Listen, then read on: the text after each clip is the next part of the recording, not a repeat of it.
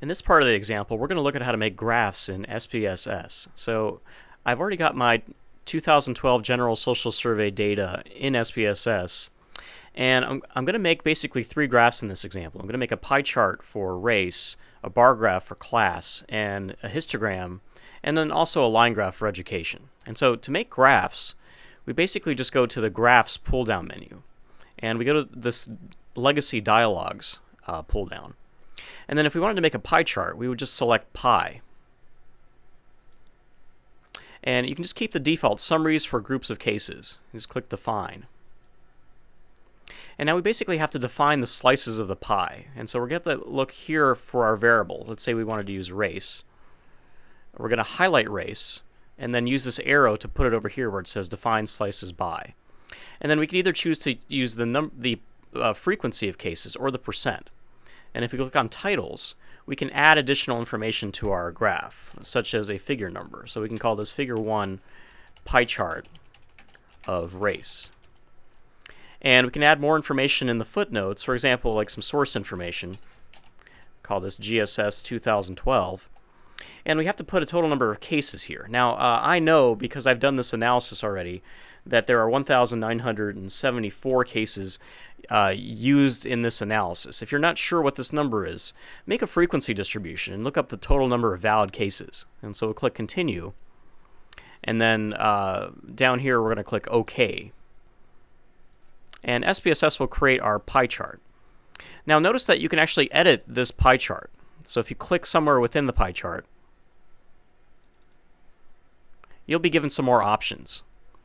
And one of the options that you're given is data label mode. And so if you click this on, you can actually click within the pie slices, and it'll put either the percentage or the frequency, whichever you've selected, in each of the different slices. And so now our pie chart basically has frequencies for each one of them. And we want to kind of get out of this data label mode if we wanted to put anything else into our pie chart.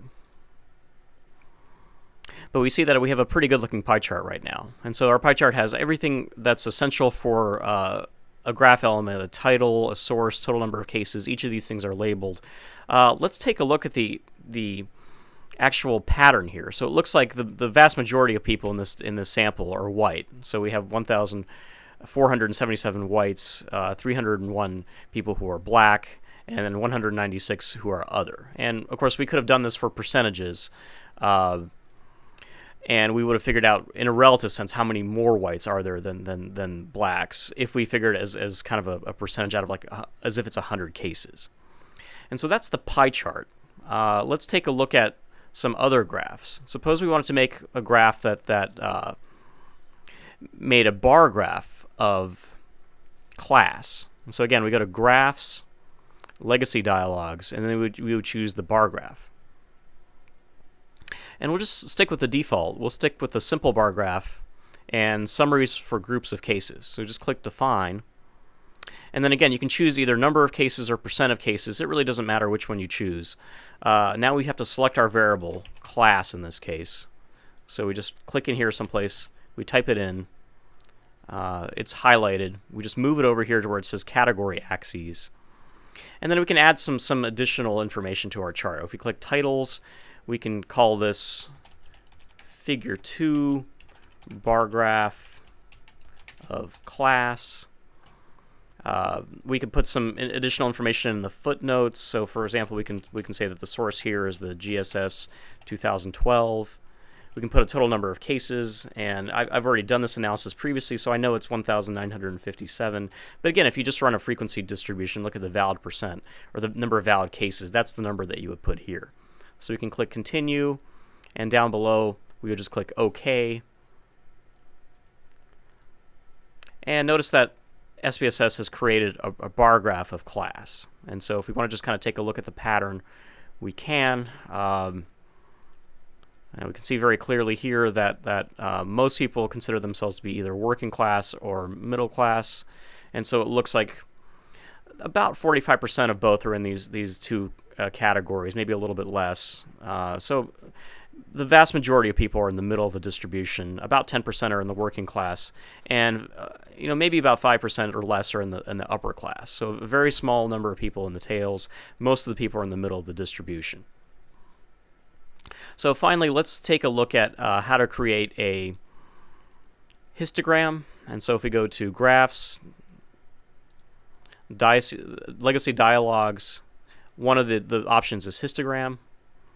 And so let's make a histogram for education. So I'll find educ. I'll move that over to where it says variable. And again, I can add some titles. I can say that this is Figure 3 histogram of education. And I can put some source information, GSS 2012. And I know from previous analysis that this is 1,972 cases, but again, you could run a frequency distribution, look at the valid total for this. We'll click Continue. We'll scroll down to the bottom here and click OK. And when we zoom out, notice that SPSS has created a histogram. Now, one question is, how does a histogram differ from a bar graph? And so notice that in the histogram, all of the bars are contiguous, indicating that this variable is measured on a continuum. Whereas with the bar chart,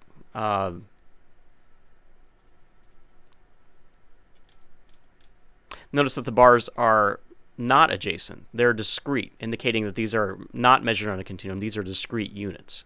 And so there's a bit of a difference between the way we represent a histogram and the way that we represent a bar chart.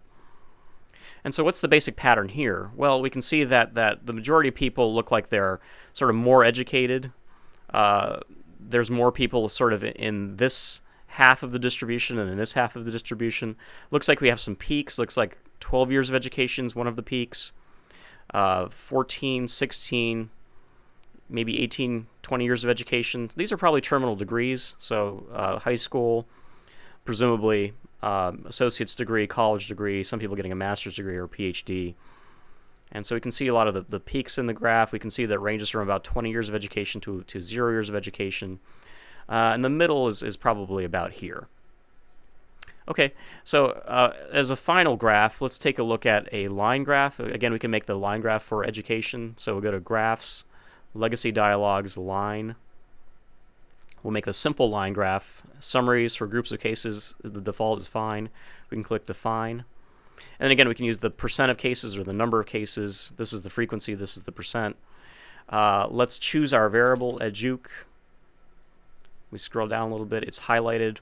We're just going to move it over where it says category axis. And we can click titles. And we can call this Figure 4 line graph of education.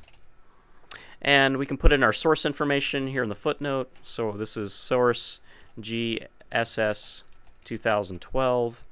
And we can put in our total number of cases, n equals 1,972. I know this because I've looked at the frequency distribution. So I click Continue, and I scroll down to the bottom here, and click on OK. And if we scroll down to the bottom, notice that we have a line graph of education. Now, the line graph doesn't actually show you anything different than what was shown in the histogram. Basically, the information is the same. And so, again, we can kind of see that the range is from about 0 years of education to 20.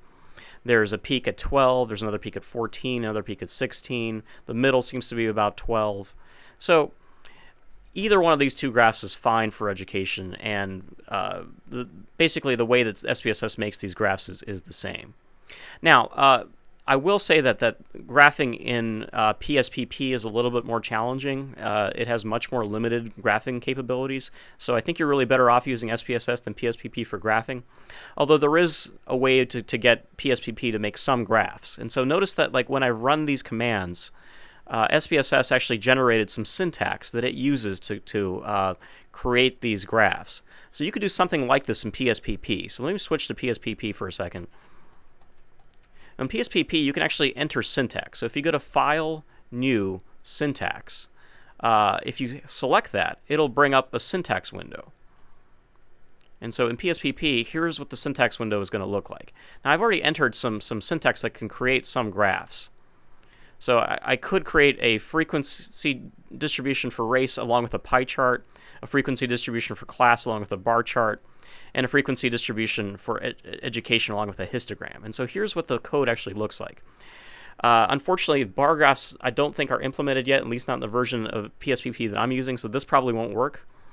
But I know that this one will work. And so if you type the word frequencies, you tell it that the variable that you're using is race, and you use this slash pie chart. If you hit run selection, PSPP will actually create a bar graph. So it does have some limited graphing capability. It doesn't look quite as nice as the SPSS graph, but it nonetheless can do some graphing. We can go back to our syntax window, and I'm just going to zoom in here to show you the syntax for the histogram for education. So again, the frequencies is the command. The variable is going to be education, or educ in this case, and then we have a backslash histogram. And then if we select this, we go up here to run selection. If we go to our PSPP output window, one of the things that PSPP will create is the histogram. And so notice that that's here. Again, it might not look exactly as nice as the SPSS graph, but it does nonetheless have some limited graphing capability. And so you can at least make a histogram and a pie chart in PSPP, which looks somewhat like the SPSS graph. So either one is kind of a good option, although I think SPSS has the much nicer and far less limited graphing capability. So you probably want to use that to make graphs.